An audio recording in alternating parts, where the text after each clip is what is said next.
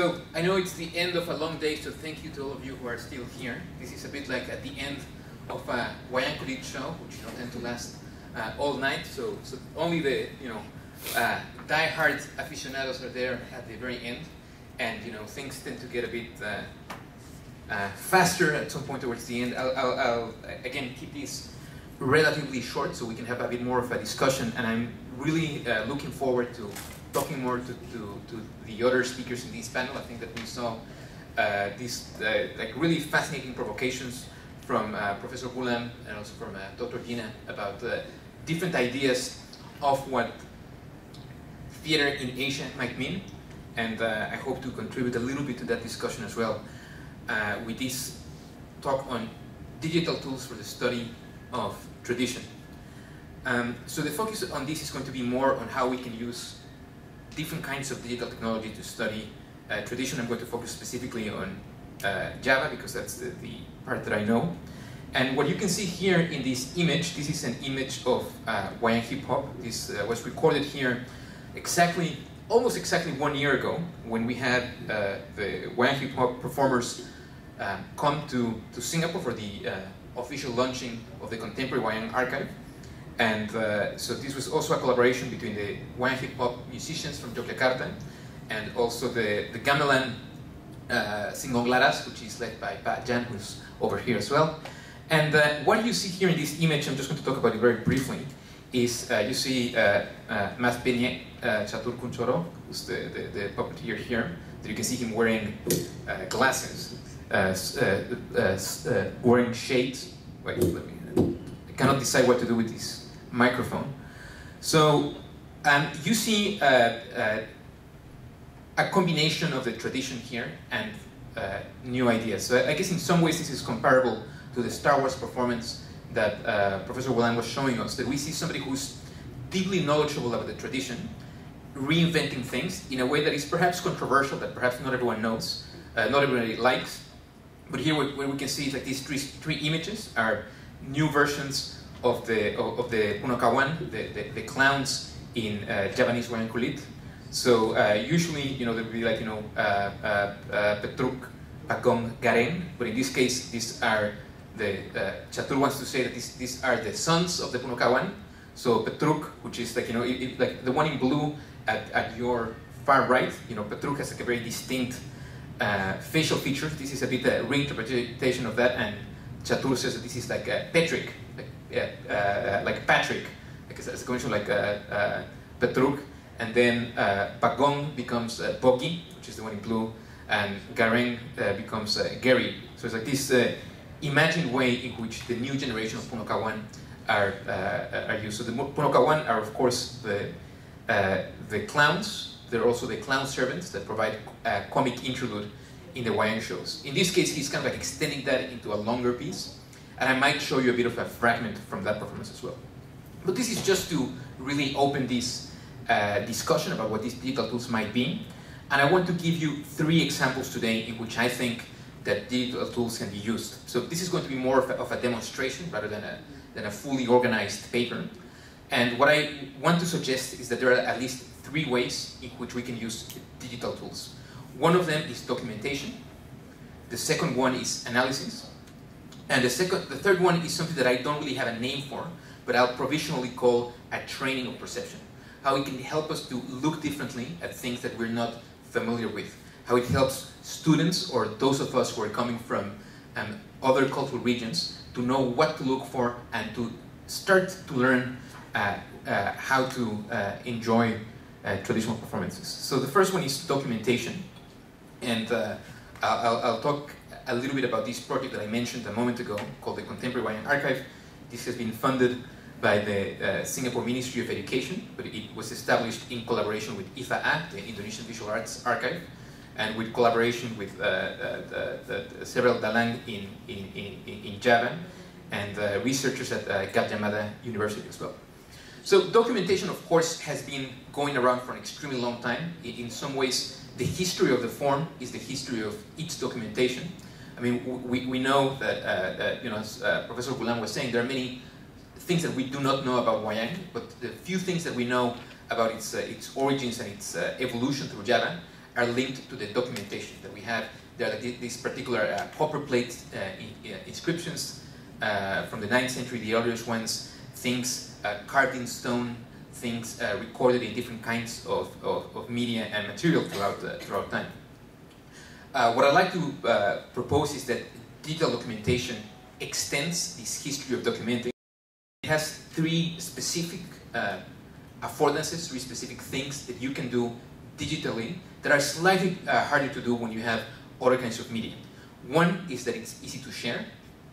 This particular archive is freely available, and I think this is really important when it comes to video, as I think Dr. Gina was telling me yesterday, how also, you know, sometimes when you're in a place like the Philippines or Mexico, where I'm from, I would also learn about Asian traditions by reading about them. And sometimes maybe somebody had some video that was done, you know, maybe 10 years ago, of one thing that might not necessarily be representative. So the economy of DVDs also means that only certain people with access to certain collections are able to see these performances. Whereas if we put things online, as you know, this video will be online as well, it enables more people to see things. So I think that's an important thing. It also means that you can add more languages. This is a bilingual project that I'll show you in a moment. At the moment it's in Indonesian and English. The second thing is that it's easy to annotate. So annotation has been developed quite extensively for textual materials. Many of us have learned also about traditional performances by reading these textual translations. And of course, you know, in forms like Wayang Kulit, where language is quite important, you can get a lot of things from a textual annotation, from a philological textual companion. But that's only one part of the performance. There are a lot of improvisational, a lot of musical aspects, many different things that video is still not an ideal tool, but it's a bit better than text. It captures a bit more of this. So what we're interested in doing is combining these intellectual, scholarly traditions of annotating things. And I've always loved annotated editions of things. When you have like these richly nuanced commentaries on the usage of words, and things that are unique, things that continue a particular tradition, and things that break with that. So that's one thing that we want to emulate in this digital platform. And the third part, which is connected, is that these explanations are also interactive. So that means we can you can play with these online, in the sense that you can hide or show things depending on your level of familiarity with a form. It also enables you to go back and forth between the annotation and the video. And we're still doing it in a very simple way at the moment, but we're exploring other ways of trying this. So let me just show you something from the Wayang archive. Some people have seen this before, and so I'm going to try to show some examples that I don't always show. But basically, here we have some basic explanation of Wayang. We have some tags that we've added, things that people might be interested in looking for Wayang. For example, like, of course, the traditional language of Wayang is Japanese, and there were all these questions about what happens to a performance when you change the language. Can it still be called Kyogen? Can it still be called Wayang? So, for example, we have like here performances that are still in Japanese. We have some performances in Indonesian. We even have one that uses French to a certain extent, and you can search by type of music. So things that still use like the traditional Iringan, the gamelan music, things that use other things such as hip hop. You can see there are about 3 here, and we have like some background as well. If you go to the recordings, which is what I'm going to show you now, you get some basic information about when this was recorded, some contextual historical notes, and I'm going to show you something from Wayang Republic. So this is a performance also by Catur Kunchoro, but this is not a hip hop performance. And this is you can log in by Facebook or create your own free account. But actually, I'm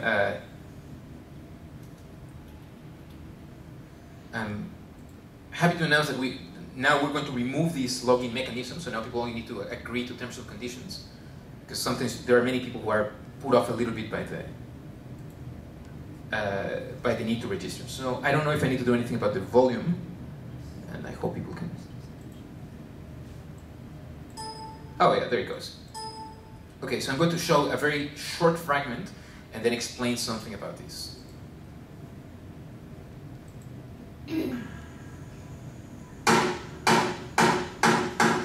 Oh, okay, sorry.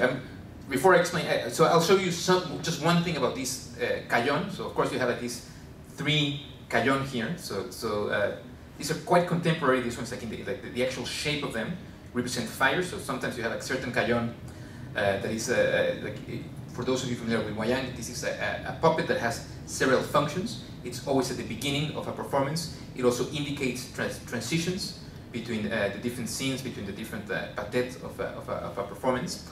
And you know, sometimes they have like certain symbols on one side, and often fire in the other. And this central cajon that you see over here,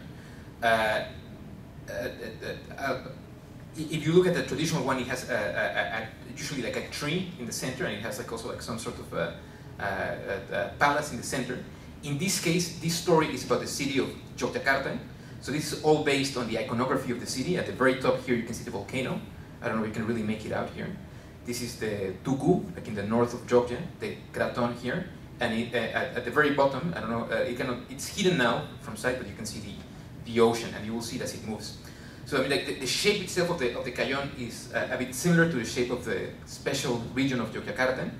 And also, a lot of like the mythology of the city is that it's the volcano and the ocean are at these 2 extremes, and the Kraton, the Sultan's palace, is kind of equidistant from both of these forces. So in some ways, it's like, you know, this is like also like a playful reinterpretation of those symbols that you would expect to be slightly different in this cajon. So yeah, so now I shut up and let you watch a little bit.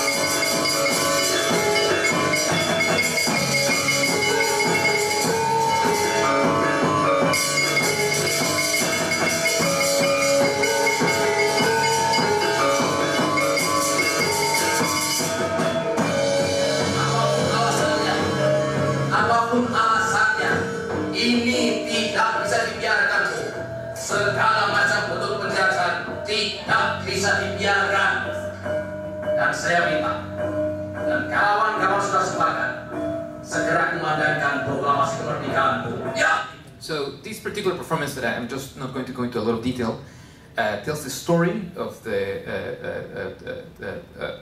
Bung-Karno, of course, being Sukarno, and the struggle for independence, and it specifically highlights the role that the city of Yogyakarta had in the struggle for independence.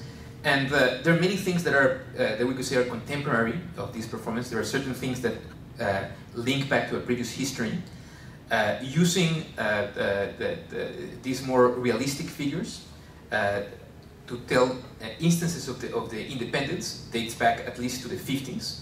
This was done in 2012 in the context of when the status of the city of Yogyakarta was being contested, that it's now a special region, it's a sultanate within the Indonesian Republic, but at this time it was like that special status was being contested. So there was also like a political impetus behind this performance that they wanted to show through this history that actually it was important that that status be maintained. So you know, there are all sorts of interesting things about this performance. The music itself is quite, you know, it's like a garapan. It's like, even though it's gamelan, it's something that is like especially crafted for this performance. It's a lot faster, a lot more dynamic. That's something you'd expect for an opening scene. Also, this was composed by Anon Suneko, the son of Patrusto, and who is also somebody who's been quite involved in a number of contemporary wayang performances. So anyways, there are all sorts of things that we can say about the music, about the form, about the content, about the language being used here. So one thing is that you know, we kept all these notes, so you can see here on the side all these notes that we kept about who are all the, from in this particular case, there are all sorts of important historical figures that are mentioned here that you might or might not be familiar with. Another thing that we decided to do for this particular archive is that we kept the honorifics in the original language. So as you know, in Javanese and Indonesian, you can decide from a number of honorifics in the way that you address someone. So kind of like, you know, Bung Karno, like that. It's something that, but I mean, you have all sorts of different ways in which, depending on the relative status between people, you would address each other. And we decided that if we were to just, in the English version, flatten that into just like, you know, you or like just the name of the person, we would lose a bit of the playfulness of those modes of address, because they can also be used for indicating changes in a story. So sometimes, you know, when there's a change in a story, like, you know, perhaps for the purpose of insulting somebody, you can use like a different kind of honorific, or for the case of humor, for example, you could do something like things that you would not expect in a traditional setting. Like, for example, like, you know, like one character addressing another one as like mas, which means like older brother, but one like slang in Indonesian now is like you would say like mas bro, like bro as kind of like a, you know, bro, like a brother. So like this combination like mas bro is like something that, you know, it's a bit harder to explain in English, but we decided to keep all of these things in the original language. So you know, you can also hide the subtitles if you're not interested in that kind of information, and you can just watch full screen. These particular performances in Indonesian mostly, many of them are in Javanese, and we have translations both into English and into Indonesian. So many people, many young Indonesians from Java, for example, don't speak Javanese, or Indonesians from across the archipelago who might be interested in this, but that the language can still be a barrier. So anyways, we have everything is bilingual in Indonesian and English. Okay, I'm just in point one, so I'm not going to show you more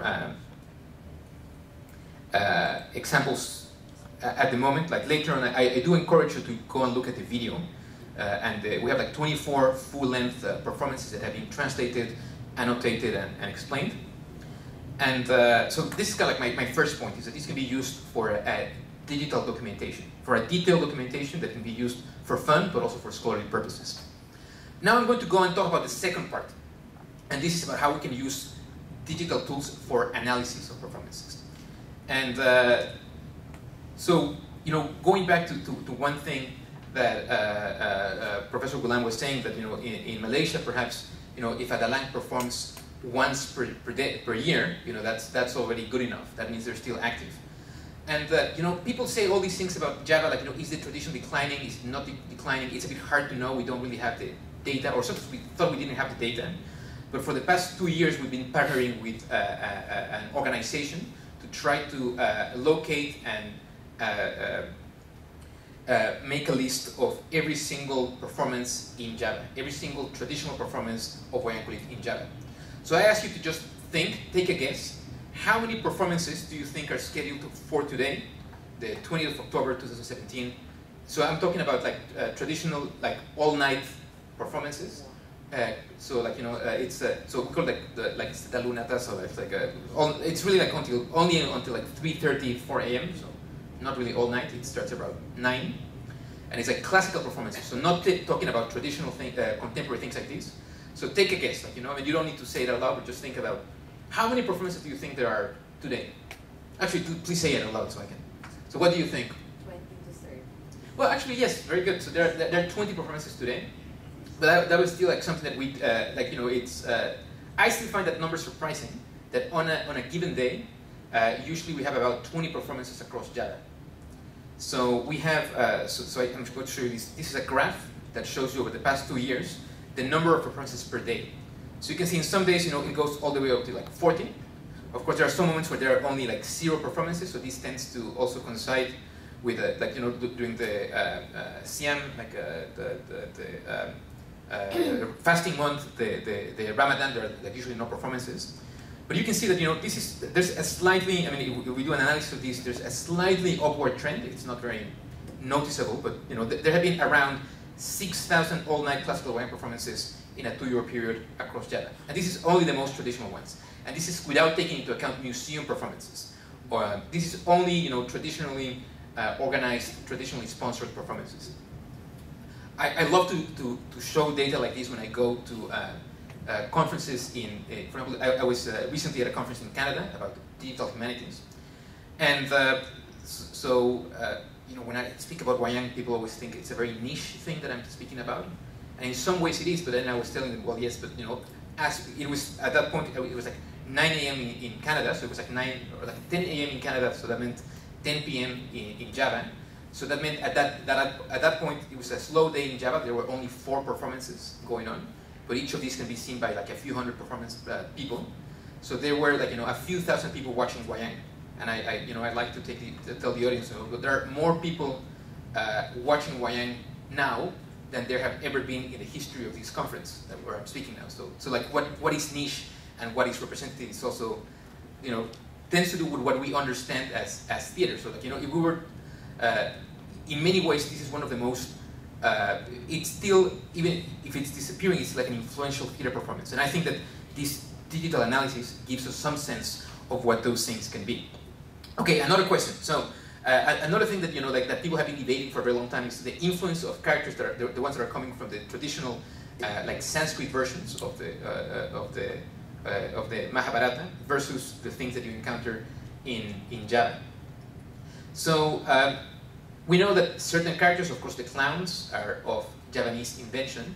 We know there are certain other characters, like, you know, some of the sons of Bhima, Ontoseno, Torejo, that are not really found in the Sanskrit version. But sometimes, you know, it's hard to get a sense of how many characters are really part of each version. And this is a question that I like to ask, and I've asked also this to professional Dalang, to people that are incredibly knowledgeable about the traditions in Indonesia. So, and I ask to you now, what percentage of the characters, so we took the most common stories, so like a combination of, you know, like charangan, so like use like this ranting, so like the branch, it's like the same concept, like, you know, charangan stories, and like, you know, parwa, or like, you know, like the like, you know, I guess pokok would be like in your terminology. So like we took like a sample of like the most common performances and counted the number of characters. So what percentage of these characters do you think come from the Indian version? So again, you don't necessarily need to speak out, but like, you know, when I've asked people in the past, especially people in Java that know a lot, they would usually guess between 20 to 30%. So I said about 20 to 30% are Javanese, 70% are of Indian in origin. What we found by counting the characters is that actually it's almost 50 and 50. Almost half of the characters are of Javanese origin, which was surprising to me. It's surprising to a lot of practicing Dalang, and this is something that we counted here, so you can see. It's like, you know, 53 versus 47, and I'm not going to go into all these details here, but I was working with a colleague of mine who's a mathematician, making these models of the characters. So one thing that you can see here in this graph is that so these blue dots are the Javanese characters. These green ones over here are the clowns, and all of the other ones are the Indian characters. So even if you don't, I mean, I'm not going to go into the detail of what this means, but this is basically meaning like how connected these characters are. So the more you go up, either like on this axis or on this axis, the more you go here, these are very well connected characters that are in a number of performances, that are in a number of scenes. The ones over here tend to be in a lot less scenes.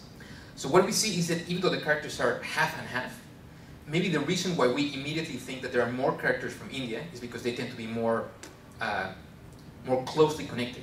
They tend to be more, like, you know, still the story, even though it's developed over hundreds of years, and all of these characters have been adopted, a lot of the Javanese characters have less friends, you know, or like, you know, like less connections, except for the clowns, you know. So maybe the lesson to learn from this is that if you ever move to another country, make sure you're funny.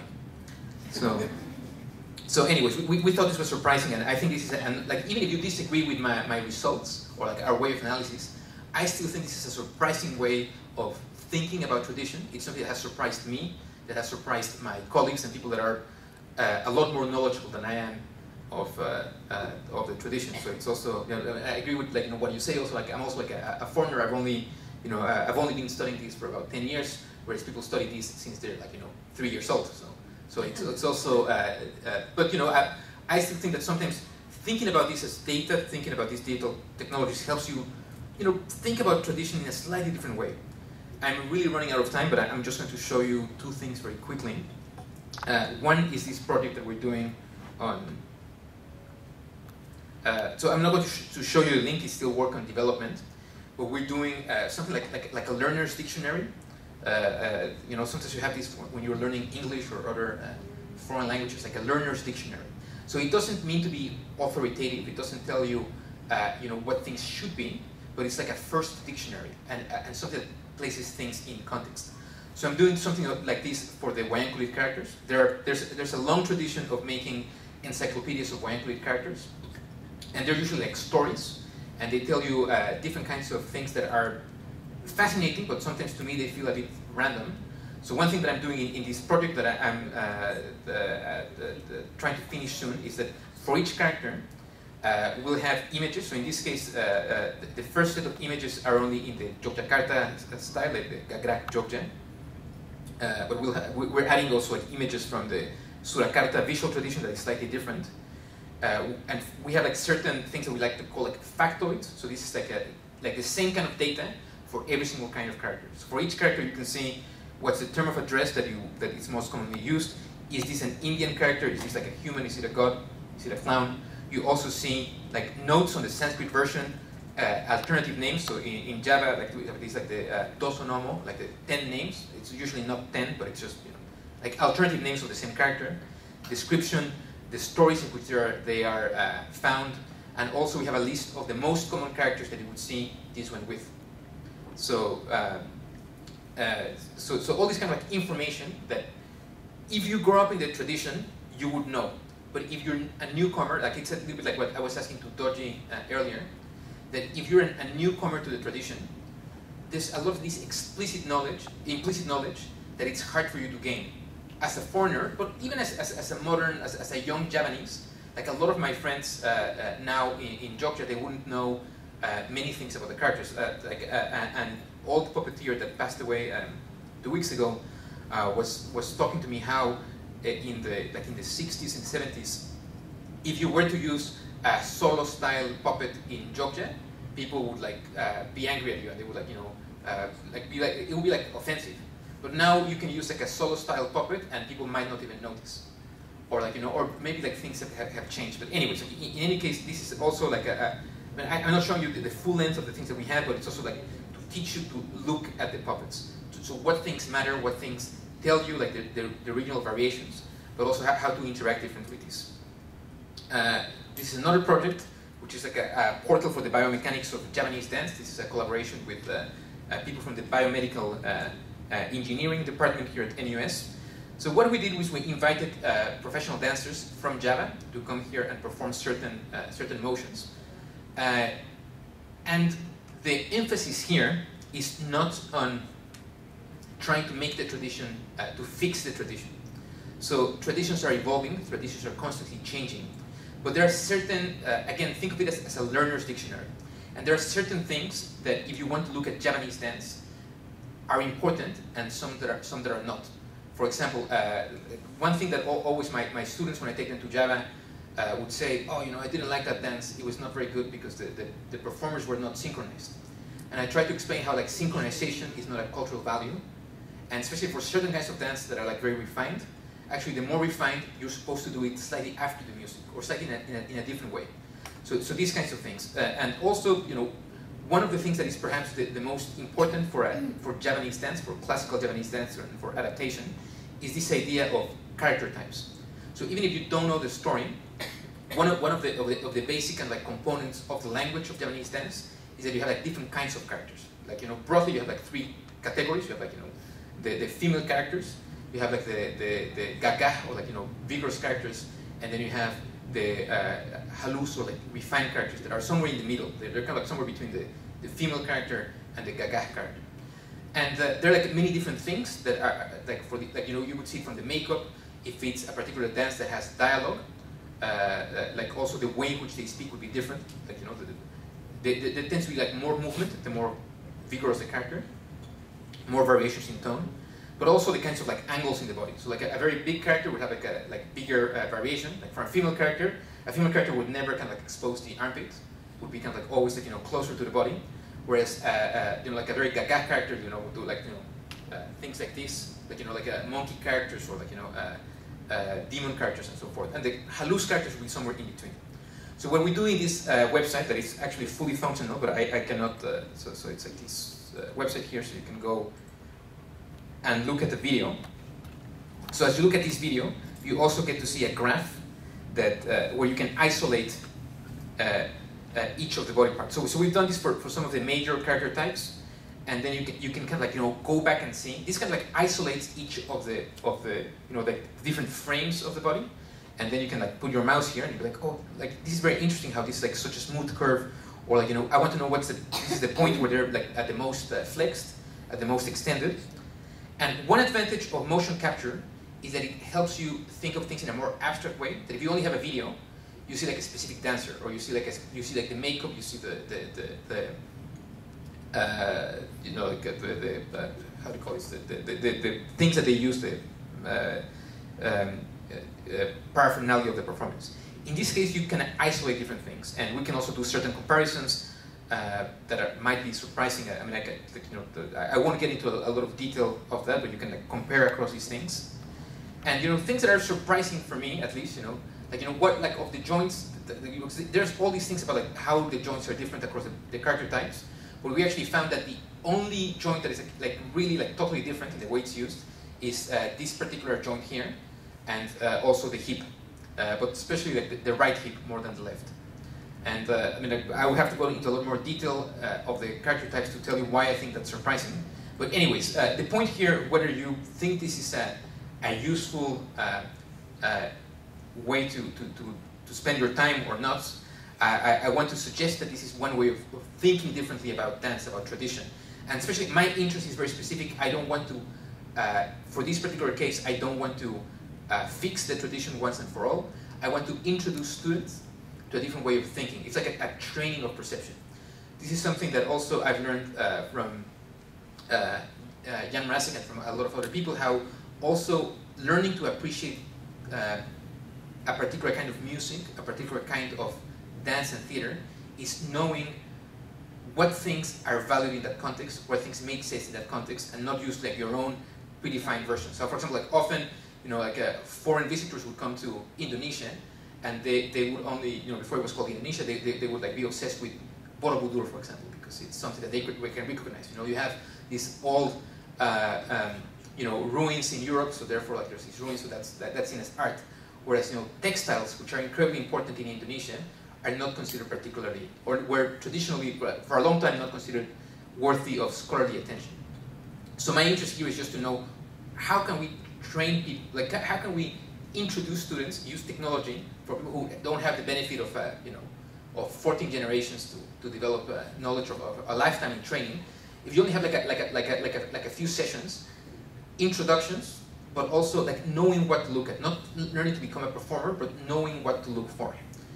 That's just what I wanted to say about this. And of course, I want to do another project which is about contemporary dance in Indonesia. So the same way we have an archive of wayang contemporero, we want to have like a contemporary dance, and I'm hoping that Heli, who's here, will be like roped into this project at some point. We're still trying to think what it might be, but doing something similar about like these, all the people that we're talking about in the morning session, that their work that also reinterprets tradition in dance, thinking what that might be.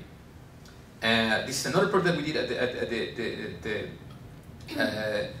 the Art Science Museum here in Singapore. So we built a wayang screen, and we added like a bunch of sensors. The idea is that this would also, like you would arrive and it will show you videos of wayang, but it has like a variety of motion sensors, similar to the ones that your phones have. And the idea is that instead of using a mouse or like a computer screen, a normal interface to navigate to these videos, you would use an interface that has some connection, some cultural connection to the videos that we're watching. So basically, you would arrive and you would sit down, and then it would tell you like this, what the cajon is, how to use it, and how the cajon, for example, is often used to open the performance. Like you would rotate it to one side, put it on the getebok on the right, and that would indicate that the first like a scene is about to begin. And this usually indicates a change in the scenes. It's like a curtain call, if you like. So we decided to use that as a way to progress through the videos. So you would arrive, you would move it, it would detect if you're roughly doing it the correct way, and that helps you also watch these videos in this museum. It's more like a thought experiment than something that really works, but still, like I offer it here as an example. As conclusion, I just want to say that tradition in contemporary Indonesia and elsewhere is complex and should be studied in a nuanced way. So that's just like echoing what we've been hearing so far, that these categories, histories, intercultural exchanges are things that if we only think of tradition, in some ways we're sweeping under the rug all these fascinating discussions about how definitions change, how things are contested, how they're used for different political objectives. And in one way we want to avoid that. We want to really explore this in a very detailed way. And my belief as an optimist and as a technological optimist is that tradition is still strong, and that digital tools can offer one way of helping us study tradition. It's not the only way, but I think it doesn't hurt. So thank you very much.